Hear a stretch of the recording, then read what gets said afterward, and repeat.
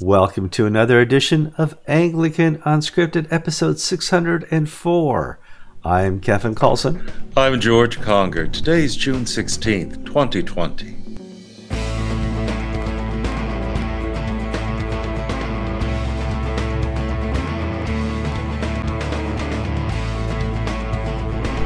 This is one of those longer episodes. Not for you guys. It is for George and I, because we've had technical difficulties, and we just had weed whacker and leaf blower difficulties. I think we now have a quiet studio and working computers. Oh, I so hope we do. Part of taping Anglican Unscripted is just the fun of being on the cutting edge of technology, where you can record this over the internet at two different places. George is in Florida, some 1,800 miles away from me, and I press the record button, and most days it works flawlessly. Today, we've had some flaws and noises. We're beyond that now, I hope. If you see me doing this, I'm making sure that I press the record button. It's just a curious panic I have. So, George, before I get started, I always want to remind people, when I check my show notes, that we need to like, share, comment, subscribe, and if you want, please listen to the podcast. I do this every week because it helps promote the show. YouTube and Facebook and Google have algorithms where they see if something becomes popular, they promote it. And it's kind of like free advertising. I don't want to pay for advertising to Google or Facebook. That costs money, and that's a horrible use of your donations. So if I can get free advertising through your clicks, I'm going to ask you to do that. Not to puff myself up, George. I mean, I'm a very humble character when you get to know me. How's your week going, George? Well, I am in a state of wonder and joy. And it's because I've had to pray a lot. Things are going it's pretty dicey. No, that's not a good word. It's pretty rotten out there. Yeah. The country's in miserable shape. The Episcopal Church is in dreadful shape. My parishioners have cabin fever, and so they're fighting over. Some people are fighting over things that are just not essential and unimportant, but they're. Oh, Kevin, I won't say it's as bad as condo board politics, but it's bad. People getting mad at other people over things that. We have a discrepancy in the finance committee. We have two accountants fighting as if blood is in the streets right now over how to account for a gift of stock. Every jot and tittle must be accounted for. Yes. And so, and it's broken down into accusations of bad faith and things. It just is so. So what's the answer? Well, once upon a time, when I was young, and I've always been an American, and my American Express card sometimes works, the answer was I could fix it through my strength and my ego, or I could pay for it to go away. I've reached the point in my life where I must trust totally in Jesus Christ. And I can't fix 60-year-olds behaving like 6-year-olds. I have the same experience. I mean, I've raised 3 children. I know how children act. I know how to slowly take a child who's having an emotional breakdown. I know how to get them to relax and start to think, or take a nap. Think with reason. I can do that. However, I'm on the condo board. I can't seem to get 60-year-olds and 65-year-olds to take a breath and step back and stop being so emotional. This COVID thing, this lockdown thing, this whole newness that we're living into inside the church and outside the church is just craziness, and it's hard to watch. It's hard to live through, but we're called to live through this.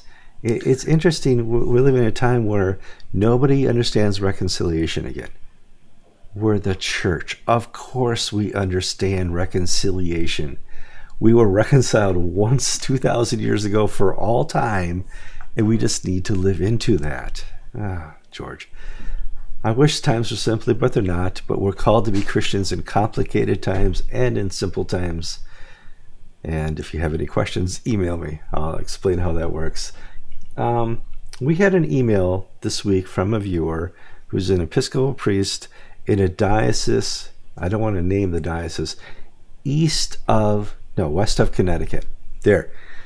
That'll give you the range. Obviously, So our Rhode Island viewers are safe. that's right. So, yeah, he's not from Rhode Island.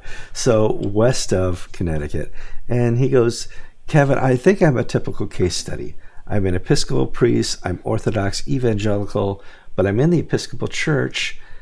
And up until recently, things have been going pretty good. I've been able to grow my church. It's been healthy. I've been able to raise my family in this wonderful neighborhood. But now my bishop has gone hostile, and which is okay. But now they want to, impose things upon parishes that just we're not willing to do anymore. How do I find something else? How do I move to the ACNA? How do I find a different diocese within the Episcopal Church? What do I do to move out from under a hostile bishop? It's a great question. Then he lists the things he wants to keep, and that makes it more difficult. I want to keep my pension. Who doesn't want to keep their pension? When the ACNA was about to form and people were being deposed in the Episcopal Church, the biggest concern a lot of clergy had is like, I'm 60 and I'm about to lose my pension by moving into the ACNA. That's a hard thing to swallow. I remember Bishop Duncan losing his pension after all those years of service. I'm like, that's hard. That's a sacrifice. And I said, well, this is something we can talk about on the show because George is an Episcopal priest. I don't know if you're fully vested in the pension plan yet, but I think you understand the sacrifices that you may one day have to make if your bishop becomes hostile. Now, you're under Greg Brewer, not a hostile bishop, probably one of the 3 remaining safe bishops in the Episcopal Church. I'm thinking Albany, Dallas, Central Florida. If you were under maybe a Charles Benison, things would be a little different for you. I once was under Charles Benison. That's right. And that's what moved me to Central Florida by a roundabout way.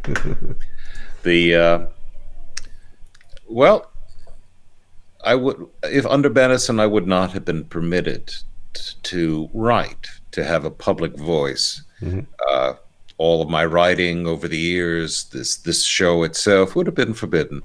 Bishop Benison was a believer in free speech for me, but not for thee. Bishop Benison was notorious for writing these diocesan letters in the diocesan newspaper. And I remember one when I was in seminary where he basically said, and it was an Easter letter, and he recounted how Jesus was a sinner just like you and me. Wow. Now, even though I was a sinner and I hadn't gotten my degree yet, I sort of knew there was something not right with that. But the situation you described of the writer is one that I think is shared by hundreds upon hundreds of Episcopal clergy, where for the most part, they've been able to prosper in their settings. Their churches are happy places. They're doing well. And we've gone through the distresses over the past 10 plus years. And we're not in dioceses where it was made an immediate issue. Right. That was my situation. I've been called to minister among a group of people, and I've been relatively successful at it. And I've got 500-600 people for whom I provide spiritual and pastoral and liturgical support and worship. Why wreck that? Because I disagree with things farther up the food chain when their influences, apart from having the word Episcopal on this door and using the Episcopal Book of Common Prayer and dressing like I'm in the Union, my church has so little in common in what the message that the sort of the mainstream of the Episcopal Church has right now. Why worry about it? Yeah. But now we're in a world where we got Bishop Love being actively persecuted, where we're seeing the cancel culture of the world percolate into the Episcopal Church in a massive way. And so people who, I have a great deal of empathy. I don't want to move my children out of their schools. My wife has a good job and we need her income. My parish is happy and why do I want to wreck everything? We don't have $1 million in the bank to gauge in a lawsuit that, depending upon which state we're in, we may win or we may lose. Mm-hmm. What do I do? Well, you basically run out the clock. Just, realize that you've reached the heights of your career ambitions. And for many of us, if you're like a normal American, we're all careerists in some sense, and that's a little disappointing to hear that you're never going to be top dog. You run out the clock, stay where you are, keep the bishop far away, don't talk about what the craziness, don't share the bishop's messages, and people will be born, they'll die, they'll go through confirmation class, and every so often they'll come to you and say, what is this I read in the newspaper? And you'll do what I have done over the years is, God, don't worry about that. That's them. Don't do it. That's them. That's a different brand of Episcopal. Don't worry. Second, you can join the Anglican Church in North America or some of the other continuing churches, but then you have the immediate financial prospect of you're not going to be able to have the financial support if you stay in the same place. Right. You're not going to have the finances that you once had. That's just the facts of life. And if you try to take your parish with you, the Episcopal Church will go after you personally.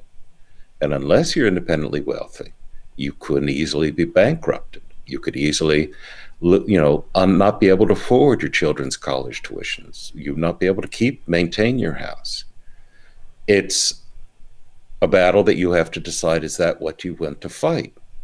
And then you have the phenomena that we see in Central Florida. In the last year, we've had 3 ACNA priests become rectors here. In fact, the Brust just went to Central Florida, Ellis and Cindy. Ellis and Cynthia Brust. Ellis was one of the sort of the founders of the ACNA through the AMIA, and his wife Cynthia was their press officer for many years. Alice Brust accepted a call as the rector of St. Andrew's Episcopal Church in Fort Pierce, and Cynthia of Hope Episcopal Church in Melbourne. So he's going to be received back into the Episcopal Church. Yeah. I mean, wow. And, the St. Andrew's is a moderately well-off. Fort Pierce is not the nicest place, but it's the church where the old Floridian, the guys who own 100,000-acre cattle ranches come to church on Sunday. That's cool. So it's not a sacrifice by any means. So we have people from outside, people, and then I've friends who've asked me, can you help me find a job? It's not so much can you help me find a job, but let me know if there's an opening. And there's a wonderful woman who moved to the Diocese of Central Florida from the Diocese of Springfield to be a rector. And there are other people who try to get here because it's a safe place.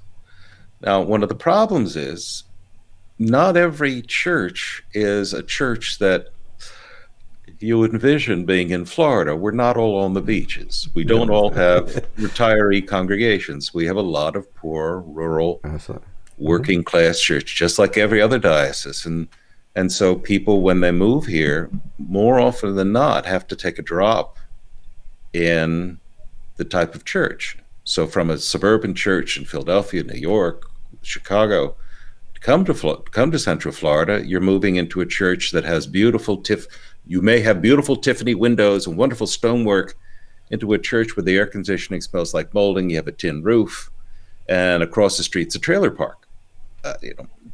But that's Florida.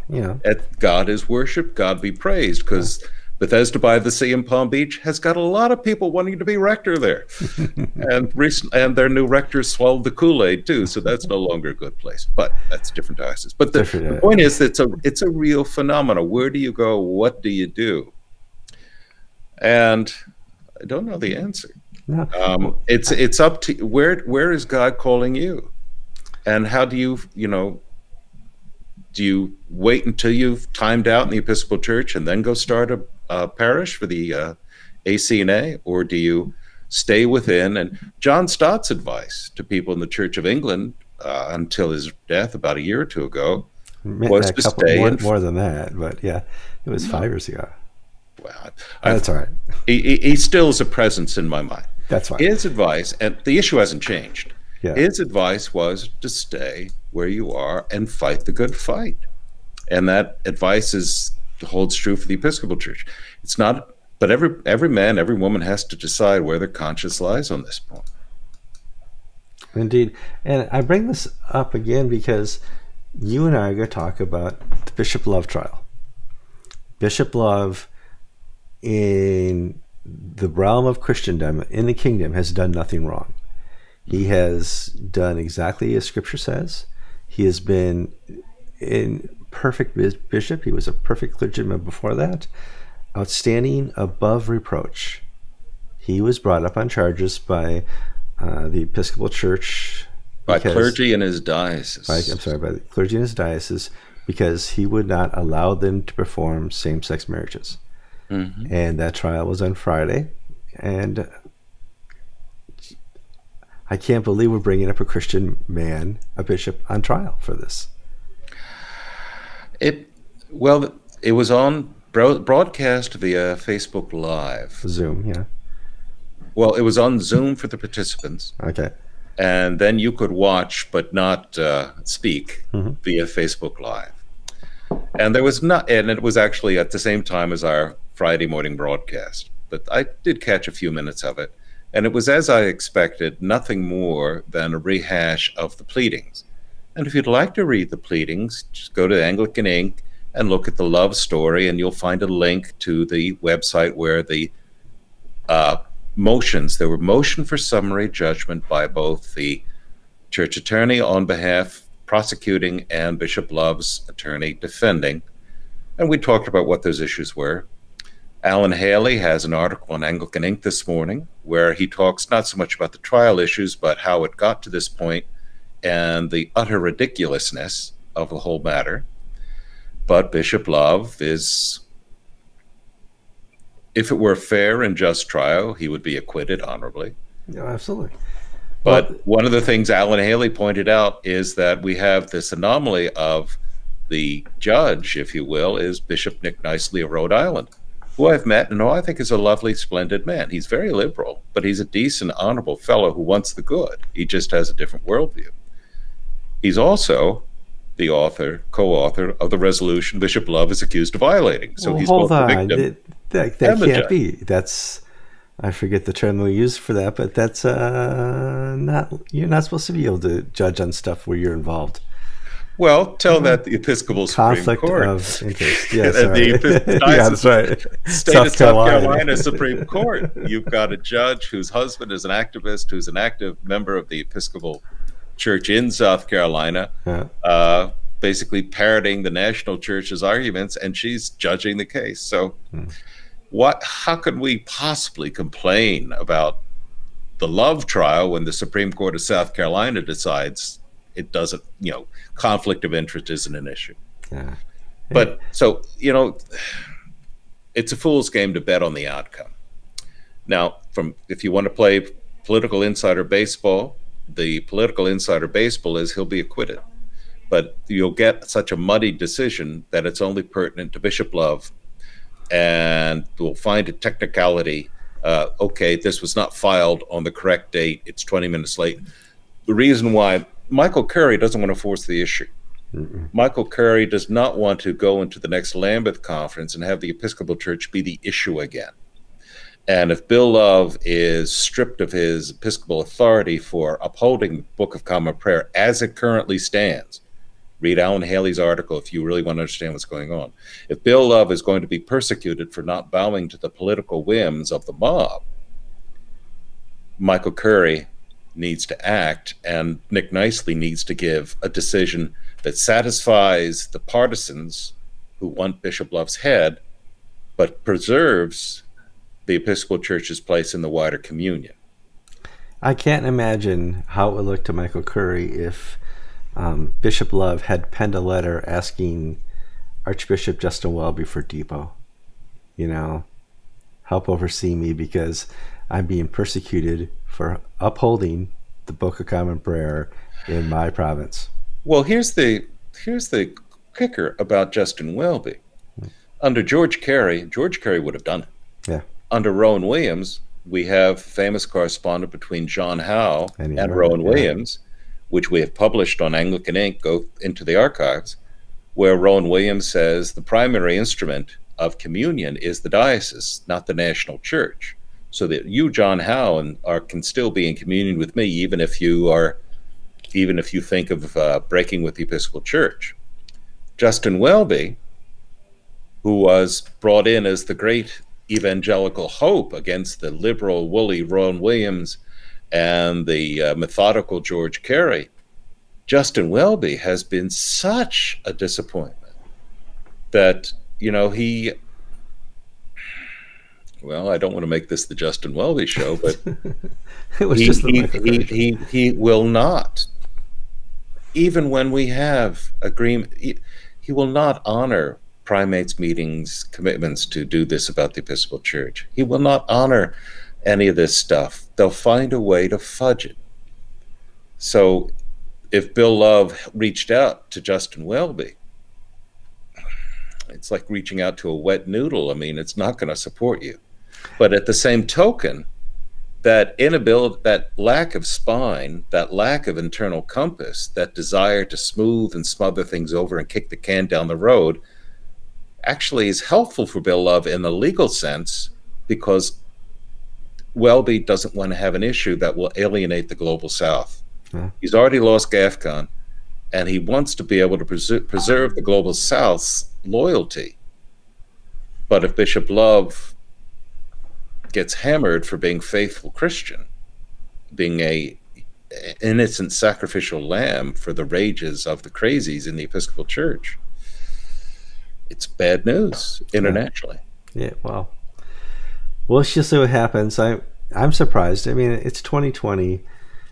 Are they going to have a general convention next year? No, it's been canceled, hasn't it? The general convention is postponed. Yeah. Next year's 2021 general convention, which was to be in Baltimore, has been postponed. And the public reasons are the COVID-19. And I think that may be true on certain levels, because the general convention is a collection of geriatrics, the deputies. You don't want them there, yeah. with a few crazy, you get the Looney Tunes there as well, crazy kids who, they're now all going to be in Seattle this year, so they may not come to general convention. But the second is the Episcopal Church. It's a multi-million-dollar extravaganza, and bishops send 8 people, 4 clergy, 4 deputies, plus their bishops for a week. Baltimore's not a cheap city. Not cheap at all. It's easy now, but yeah, not cheap. It's not and the Episcopal Church insists on only holding it in union venues, so they're not getting any cheap. They're not going to be at the Marriott, I think. And the COVID-19 has just destroyed diocesan cash flow. So these people aren't going to have the money to do this. I've heard churches, I don't know if your church, but many dioceses said, don't send money until this is over. We're forgiving you 3-4 months worth of assessment. Well, they're saying don't send money now. No. It's the forgiveness part that is being left unsaid. See, I made that up. I didn't hear forgiveness. I see what you're saying there. So don't. And it's like this PPP money. Our church is debating whether we accept it, because the strings, if you really read the fine print, the strings are such that what is 2 months' salary for me and the secretary, is it worth having the government in your face? No. So we have to figure, and fortunately we have several months cash on hand even before all this, so we're not against the wall like most Episcopal churches are, who don't have trusts. Yeah, I think at our vestry meeting, it was a 20-second, 30-second topic. But nah, we don't want that. we don't want Uncle Sam handing our, in control of our purse strings. Well, interesting show. We finally got one recorded. What's this, our second or third take? I'm glad we finally got one done. And here's the thing. We're going to be doing Tuesdays and Fridays recording, because the difficulty is you have staff meeting via Zoom every Monday. By the time you're done with that, by the time I'm done with my Monday emergencies, we're both brain dead. It's not worth listening to us on a Monday. And then we do Fridays. And Fridays is a good cleanup for all the week of news, so please pay attention then. How do we get to know when the new show comes out? You got to subscribe. Go to YouTube, subscribe. I'm Kevin Kallsen. I'm George Conger, and you've been watching episode 604 of Anglican Unscripted.